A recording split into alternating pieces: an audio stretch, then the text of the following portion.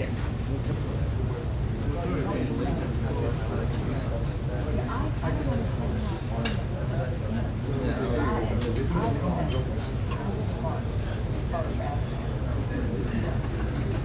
made it a point. I know I can't keep up with something now like this thing.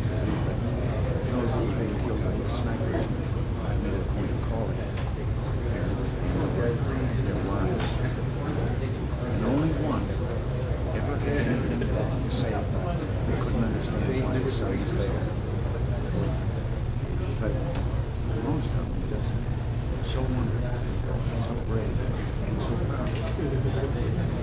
And most affected was a young wife. A 3-year-old daughter and a 3-month-old baby boy. His father had never seen him. He was a kid. And to talk to her and her acceptance of this, but also her faith in God about it was a close run as to which one of us would be crying first before I hung up the phone. But it was really an experience. I wrote her a letter afterward because I didn't think I said enough on the phone to her. She understood. She knew there was a price that had to be paid. And the hell of it was, he was due to come home in December.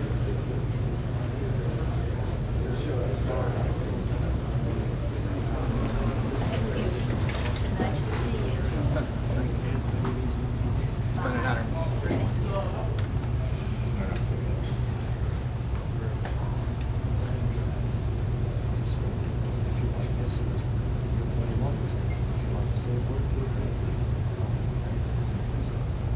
You want to sit down, please?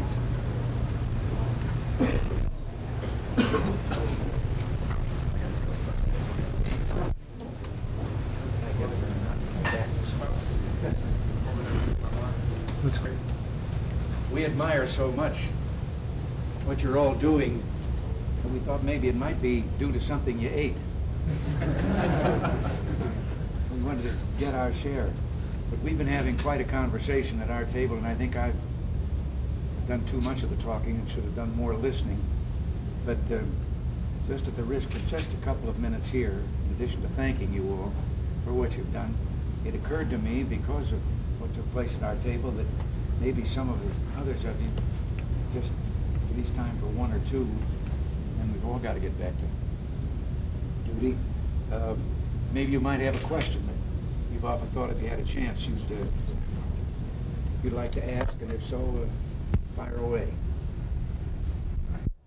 No questions? Don't be afraid to. There must have been some time when you said to yourself, boy, if I could ask him. And incidentally, my compliments to the crew back there. We enjoyed lunch very much. Anyone? If you don't, why, we've got a date with a couple of horses. Well, I will just sum up then and say maybe you have not caught up as completely as we have. I just had a report this morning about the situation in Grenada. It has now down to a little scattered small arms fire in a place called Camp Cavini that is to the east of the city, St. George. And we believe there are an estimated 300 or so Cubans that have taken to the hills, and it is Rangers and airborne that are closing in on them. Very shortly, the Marines who were there, I don't know whether you know this, but the Marines that were there were not originally sent to be there. They were the rotation force on their way to Lebanon to relieve the peacekeeping force there. But when the murder of Prime Minister Bishop happened, it was our fear that those young people in the medical school there, 1,000 Americans or so, could possibly become hostages. And the fleet or flotilla that was taking the Marines there, we diverted it and had it circle to the south to just be in the vicinity in case we had a a hostage problem. And then when the request came for the actual assault that we made, why they were a part of that assault. They are very shortly going to leave and be on their way to Beirut again. And the force of about 350 or so military that is made up from these small islands, the other islands that asked for our help, are already in place now in the main city of St. George, and they are working with the Grenadans there for the maintaining of order there. So it's just a case of that final mop-up of those 300 or so. And the last bulletin of news that I can give you is that as of this morning, we have found another storage base or warehouse on the other side of the island filled with weapons and munitions and so forth, Cuban, that was there. And there is no question that the Cubans were preparing for a complete takeover. It is estimated so far that they had enough weapons that we found so far that they could have outfitted at least 10,000 guerrillas. So that's the latest that I can give you on the situation in Grenada. But again, thanks for, yes. Yes, sir. Are the other countries seeing it the United States way? As far as our allies, are they seeing it? Are they for us now, sir? For us? Yes, Are sir. they Like I for know us? before, they really didn't appreciate us going in there. Now are they seeing it our way? Well, I think a lot of them made some public noises that were a little different than some of the private noises that we've also heard. Some were concerned that it was a violation of international law. But the group of islands that asked us to go, asked for our help, had a mutual pact that included Grenada, of mutual support. There literally is no government on Grenada. After they executed Bishop, all you had was a council of 15, they called themselves, of the militia, the military there. They had ordered a 24-hour curfew, round the clock, and shoot on sight for anyone seen violating that curfew. And this was why we were fearful of the safety of ours. No, we know now, remember these islands are all part of the British Commonwealth. And the islands are now asking the United Kingdom if the Commonwealth, the other Commonwealth, British Commonwealth nations, can now come and help the British Governor General on Grenada reinstitute an interim government until they can have an election and let the people choose, as they had in the beginning, the kind of government that they want to have. So I don't think we're as alone in the world as the press would have you think. But I also think something else. I might as well say. I think also that there are some trouble spots in the world where the people making the trouble may be having second thoughts about how much trouble they want to make. And it's a good feeling. Well, thank you very much. Mr. President, Mrs. Reagan, thank you very much for joining us today. I'm sure that the crew really enjoyed having you here. Thank you, sir.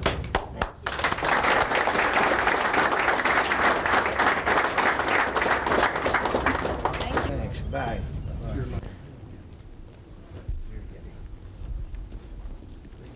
It's okay. He almost went up the steps. Did you see that? No, thank goodness.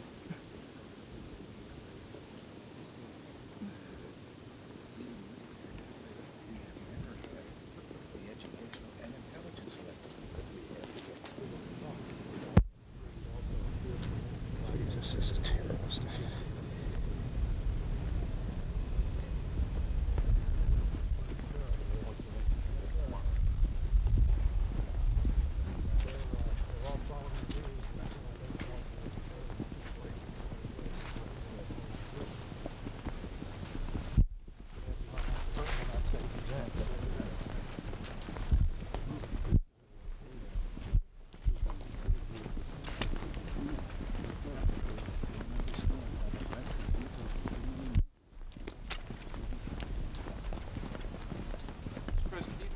Interesting things that the fellow said to you that Marcus got a call back to Larry, at least let him know that we had lunch up here.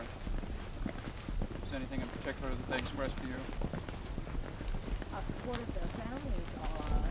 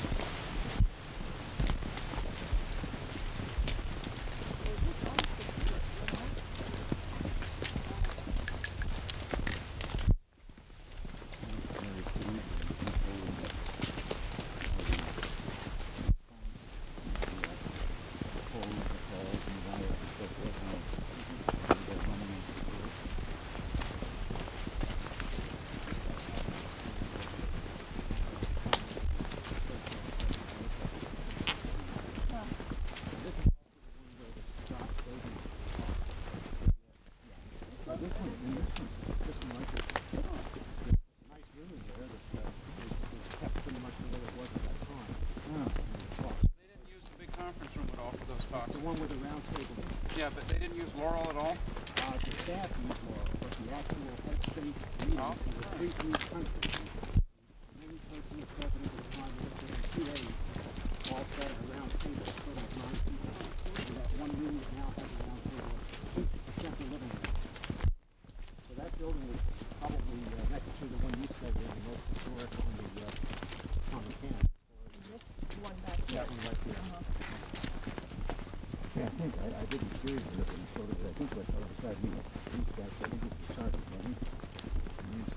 The one to your right, yeah, right. It was kind of interesting. He asked us, he still going on a trip to Korea, and said yes, and a very good friend of his will be detailed, assigned to us,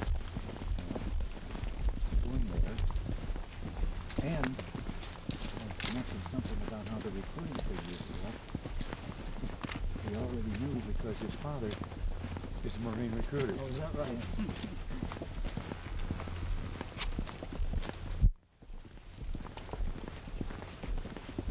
We've had representation there of the North Navy and Marine recruiters as well. So it's got a pretty good representation.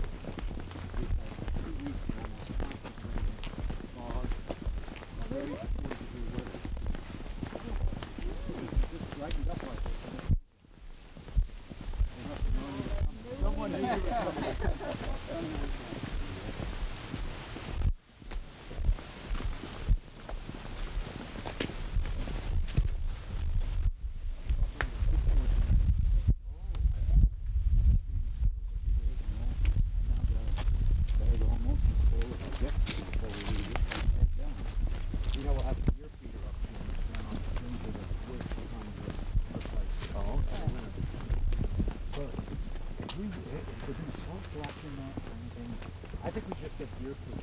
Oh, because they haven't been coming in very much.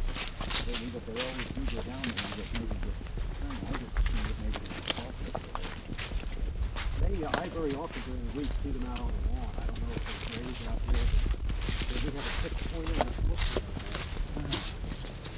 They're so clean you can almost walk all the way up to it.